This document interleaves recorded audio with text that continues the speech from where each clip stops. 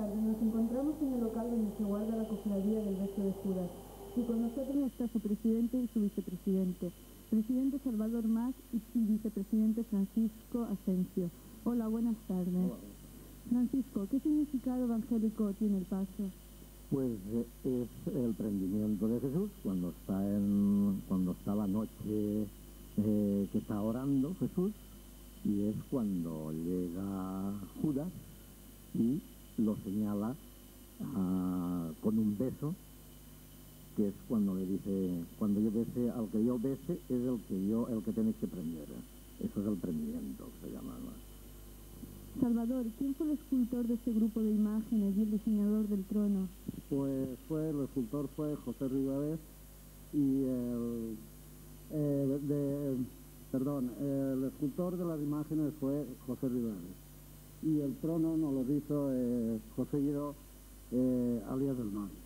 ¿Nos podría contar las transformaciones que ha sufrido este paso a través del tiempo?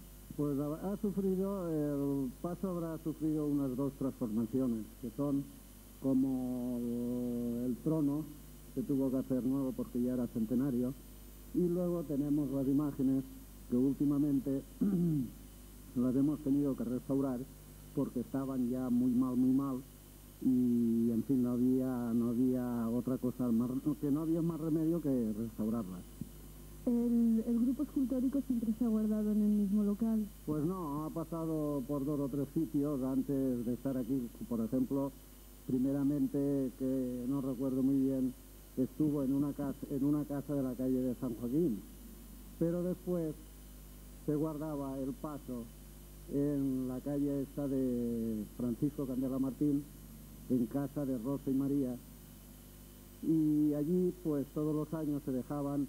Estaban muy bien, porque claro, en aquellos entonces se guardaban lo mejor que se podían y se metían bajo de la casa, que era una bodega que había, y allí entre medio de tinajas y luego canchimbaches de labranzas y de cosas del campo, pues allí se dejaban, y en fin, todos los años se subían y se bajaban y se montaban en la misma calle, se montaban en el trono.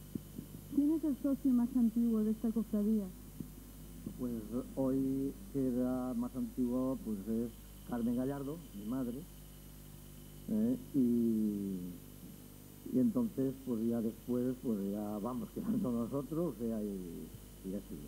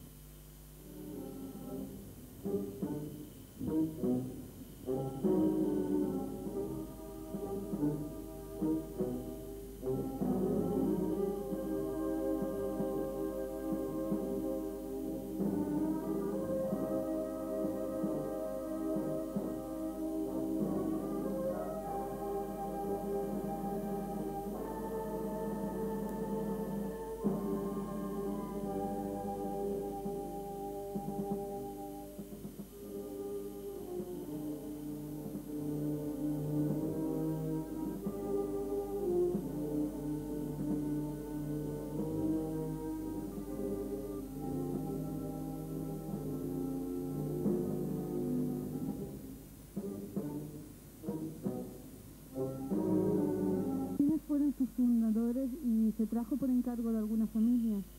Pues directamente por encargo de una familia no, pero fue un grupo de amigos que hacían una tertulia normalmente casi todos los días en un bar que se llamaba El Sol.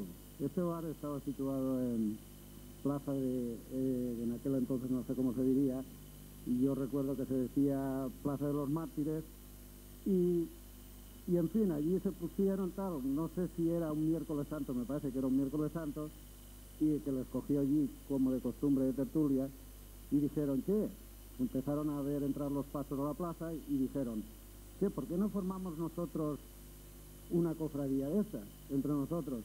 Y no sé cómo se pusieron para aquí y para allá, hasta que decidieron fundar esta cofradía. Luego, que yo recuerde, ahí hay el abuelo o los abuelos de José Antonio Arnaz, que yo sepa, me va por la cabeza, es uno de los fundadores, de los pioneros de la fundación de esta cofradía. ¿El paso lleva alguna clase de ornamentación? Pues ornamentación, pues poca, ¿no? Llevaban las flores, que son en blanco y amarillo, y 4 candelabros, no, perdón, de velones, y nada más, algo de luz y nada más.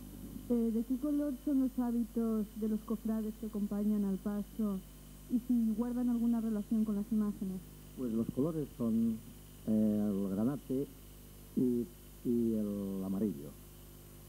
Se trata de los colores que lleva Jesús. Lleva la túnica granate y el cordón lo lleva amarillo. De ahí viene la que se hiciera las capas en amarillo y la túnica en granate. ¿El paso ha sufrido alguna restauración, tanto el paso como las imágenes? Pues sí, las imágenes ahora últimamente se las están las hemos tenido que unos restauradores pues las están restaurando, y como se verá aquí en el paso faltan 2 de ellas, que estas 2 aún están en novela, que las están restaurando, y esta es la última restauración que le hemos hecho. Pero el paso ha llevado 2 o 3 restauraciones, o bien por lluvias, que se ha estropeado el oro de la peaña, se quiere decir, del trono, y luego pues también, como sabemos, antes se llevaba a base de costeleros, y tuvimos también, por la pega que teníamos de que no encontrábamos gente para poderlo llevar, pues tuvimos que ponerle también ruedas, y no sé si he dicho en principio que también una de las renovaciones que le tuvimos que hacer fue el trono también, que se lo tuvimos que hacer nuevo. ¿De qué forma se sufragan los gastos en esta cofradía? Pues normalmente tenemos unos cuantos socios que pagan a unas 1.200 pesetas, pagan 1.200 pesetas, o sea, pagamos nosotros 1.200 pesetas aproximadamente.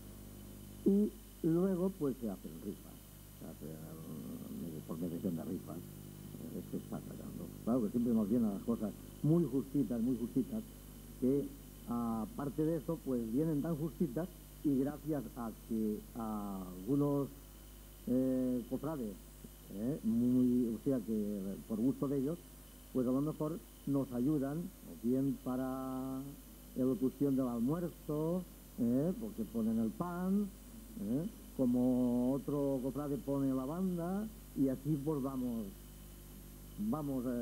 haciendo la Semana Santa. ¿Tiene usted alguna anécdota en especial que contarnos sobre el paso?